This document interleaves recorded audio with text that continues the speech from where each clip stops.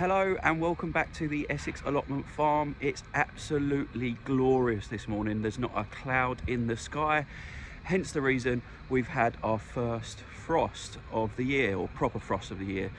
It's got to quite a lot of the plants. Most of them are winter hardy. I'll show you around and we'll have a look at a few of them, and then we'll be talking about what I've been up to in the last 2 weeks. I didn't do a vlog last week. I had some technical issues, but we're all sorted now. We're back to normal and we'll have our weekly vlog. But look at that, looks absolutely stunning.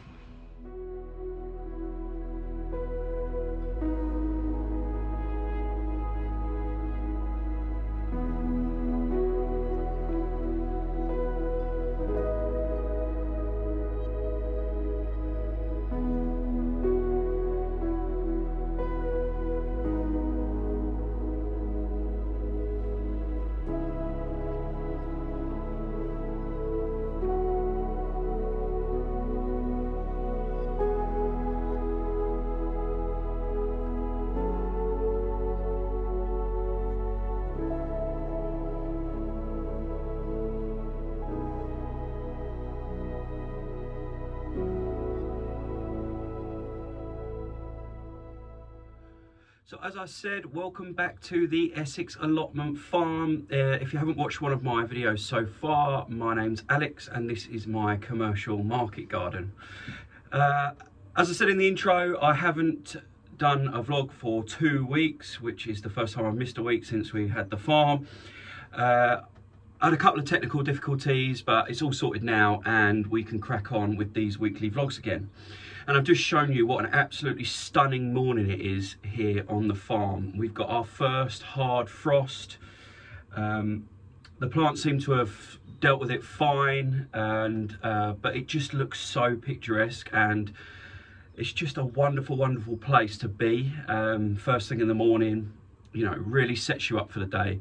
So although I've got loads of hard graft ahead of me and I've been doing loads in the last 2 weeks, coming here first thing in the morning and seeing the farm looking like it does, a proper autumnal or winter's day, it just looks stunning. And yeah, I'm really enjoying it.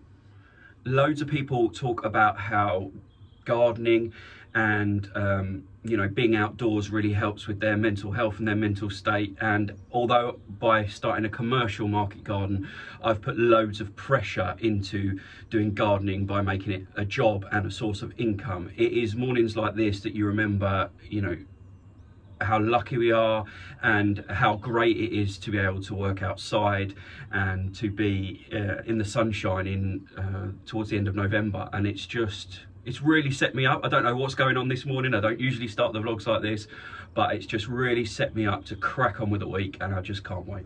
So part of the reason there was no vlog last week is because when I sat down to look at what I had managed to get and what footage I had managed to get, I'd hardly done anything. And that was because the weather had been so bad. So I'll chuck a picture up now and show you sort of the entrance and the walkway into where my field starts. So it was pretty bad, and whilst I know that working outdoors, I've worked outdoors now for a couple of years, you have to get used to bad weather and you have to get used to the cold and the wet. You just have to dress appropriately. You can see there that this was an absolute extreme. So I hardly got anything done at all. It's only been in the last few days that the ground started to become dry enough again to sort of do any work. And as I've explained before, and I hope that picture sort of indicates just how wet the field and Essex has been over the last couple of months, and that I have not been moaning on these vlogs for no reason. I've talked to you a little bit about some of the problems that presents. Walking around the beds and stuff is doing more damage to the paths and making things, the actual blocks themselves, muddy and unworkable. And access to the field has obviously been limited. So I showed you in the last vlog that my wood chips had to be dropped off right at the entrance to the field because the truck and tractors can't get across the field because it's so wet. So it does present a few problems, but like I said, over the last few days it started to dry up and I've managed to get some jobs done. And the first thing that I've got done, which is really exciting, is the 1,000 strawberry plants that I ordered 2 weeks ago and I told you about in last week's vlog have arrived, and I've started to plant them into the ground. So let's go and have a look at this process.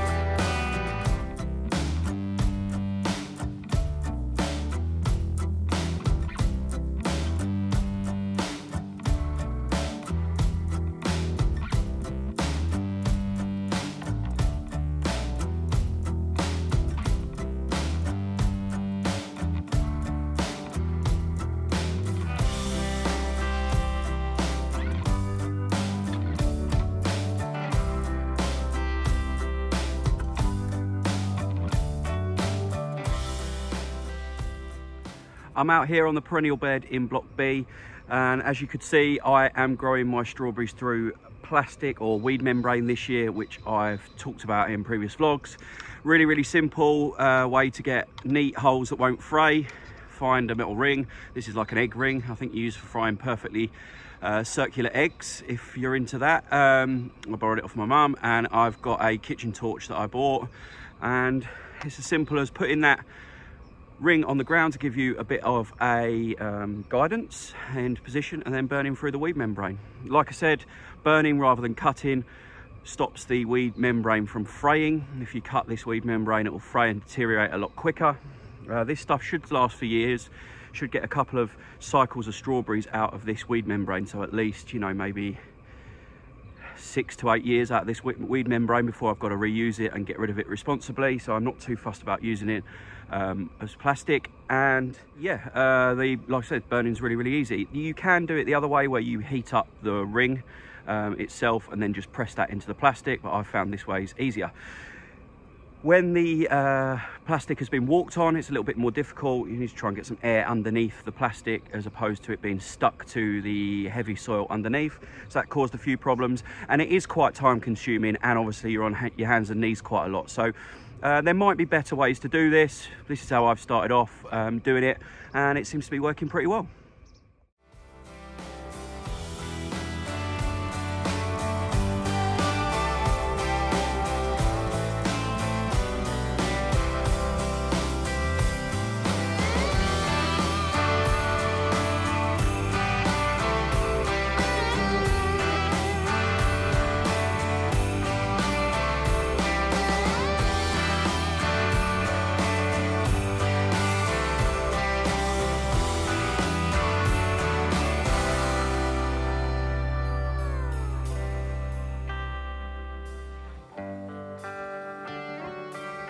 The tool that I was using in those videos has been an absolute back saver.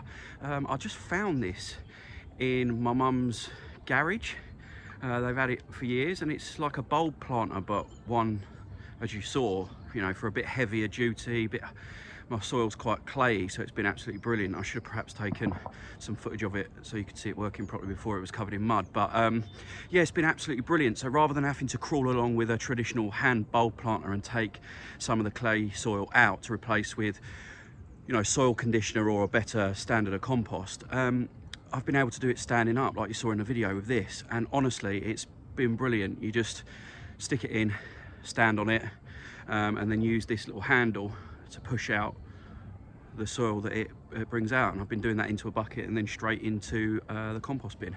So yeah, absolute lifesaver. And I've looked online and I can't see these anywhere like this. The ones with the handles like this, I can't see anywhere else. So it's a bit rickety and, you know, a bit stiff to start off with, but an absolute back saver. You know, it's meant that a third of this job, i.e. digging the holes, I was able to do upright and not on my hands and knees, which is just fantastic. It was just brilliant, and so much quicker than doing it by hand.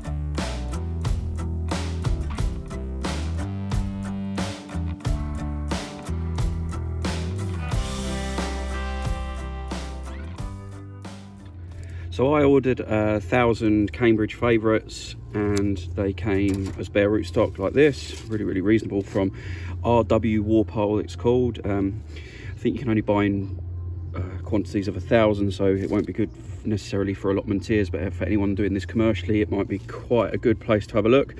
They come as bare rootstock like this. Lovely set of roots on them, quite nice plants, and all I do is separate them and put them in the trays just to make it really easy to plant. And then, as you saw, it's really simple. Got the holes already cut, got the membrane already cut, the earth out of the holes, and I'm just popping one of these in, and rather than adding the horrible clay soil back to it, I am filling it in with some soil conditioner from Natural Grower Fertilizer. So yeah, a really simple process to plant, and good quality strawberry plants. I'm hoping for a really good crop from these next year.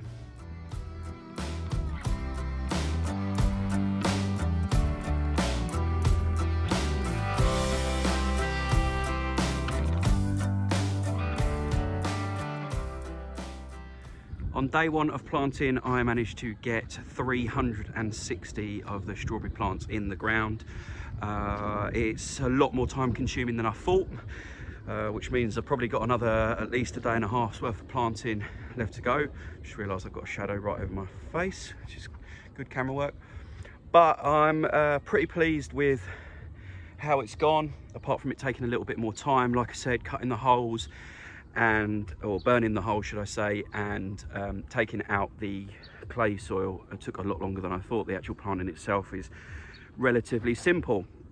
So the plan is to get some volunteers for next weekend to help me do the planting, and during the week I will do all the soil prep and weed membrane prep, and then that means by next weekend I should have all 1,000 in the ground, which would be fantastic. To keep them sort of fresh until then, all I've done is put them in buckets of water and stored them in a place where they're not going to get frost. It's going to be it'll be cold, so in the shed it will just take the chill off. They won't get frosted in the shed, but they will stay nice and cool, and they should last comfortably for a week in those buckets of water, waiting for me to plant them in the ground next weekend. And I've got 2 volunteers signed up already, which is fantastic news.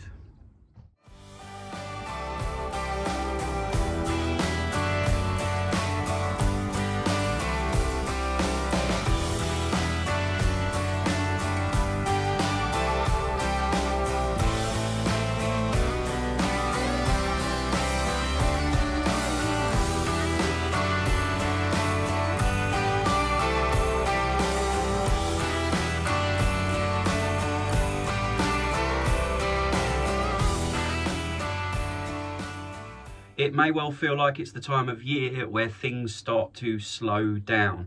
However, you've just seen in the last shot that I've got 160 pea plugs. Yeah, pea plugs, easy for you to say, with 2 pea plants in each plug. It's getting even tougher. To go in the ground soon. They'll be ready. Again, they've been in an unheated shed, you know, in front of those windows, getting plenty of sunlight, but nice and cool.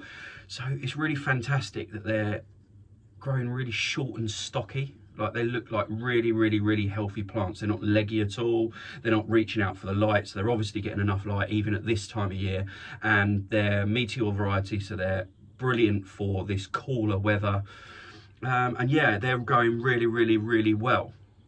What I might have to do is do the same thing with broad beans, because if you remember a few vlogs ago, I planted 2 beds direct sown broad beans, and the germination direct sown of those this time of year have been really hit and miss.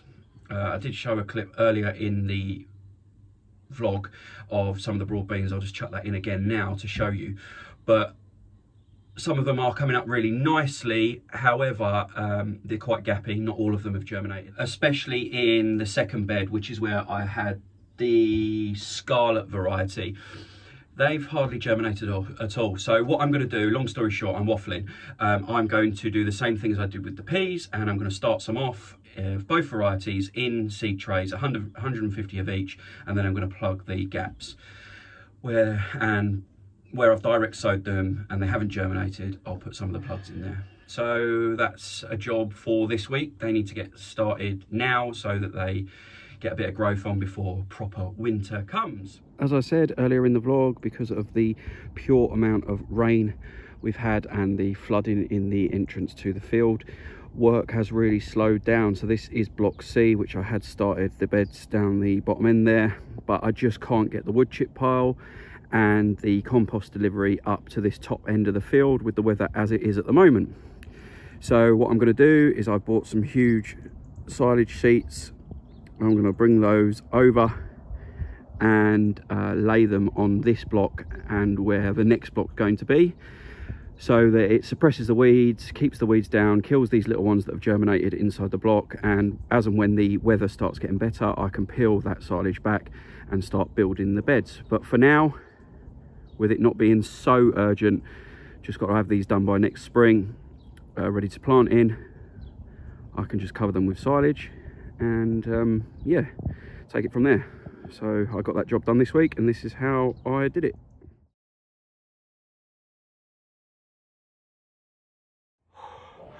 Oh my god, all I had to do was get it from the car over there up to the block C.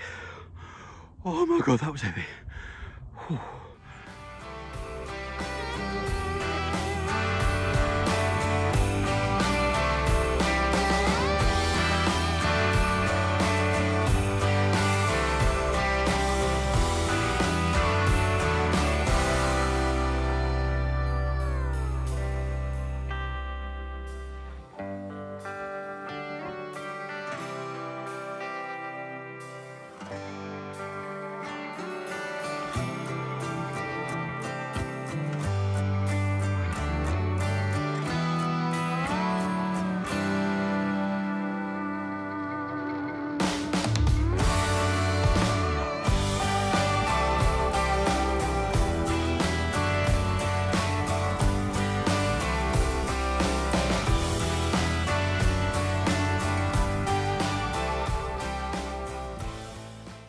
That job is now all done, and a massive weight off my mind. I'm stood at the top of block B. We've obviously pegged it down to try and protect it from the wind and move in any heavy winds that we get between now and spring, and then use some of these heavy sort of compost bags, soil improver bags, to weigh down the edges. So yeah, that should be in place now. Bringing loads of positivity to this area. Should attract the worms under there because they're safe from predators, should suppress any weeds that have grown, and without disturbing the soil, we should have a weed-free area to build the beds and the paths for block C and D when it gets dry enough for me to be able to do it. Hopefully that'll be this side of Christmas. If not, it will be in the new year.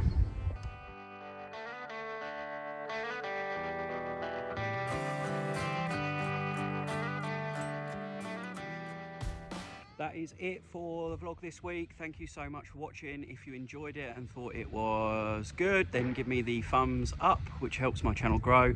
And yeah, let me know what you're doing on your allotments or farms at this time of year. Thanks a lot. Bye.